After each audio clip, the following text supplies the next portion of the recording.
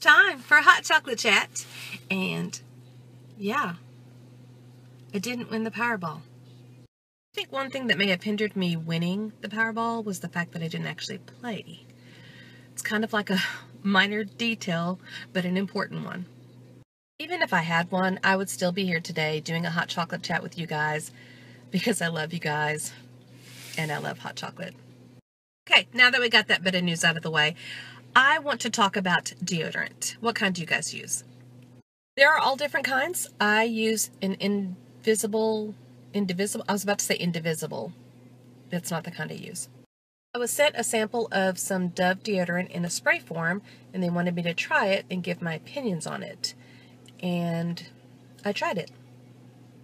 You know how in the mirror things get kind of turned around so you don't really, like you think you're pointing or doing one thing, but it's actually another one. It's like reversed or something. Anyway, it happened to me. I thought I was spraying under my underarm, but it actually kind of went like towards this way.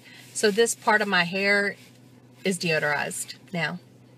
Let's just say it wasn't my best moment, but let's talk about the hair. See the little curl I did? I'm trying. All I have for you this morning. I didn't win the Powerball, but I still got a hot chocolate, and I almost sprayed deodorant in my eye. But it's going to be a great day. Snapchat me back and let me know if you've ever almost accidentally, maybe on purpose, sprayed yourself in the eye with deodorant. Also, Snapchat me back if you won the Powerball and you want to provide me a lifetime supply of hot chocolate, because I'm totally down with that. Seriously? I can smell it in my hair. I don't know. Shout out to my Snapchat family. Marvin! You're right, honey. Nobody else won the Powerball either.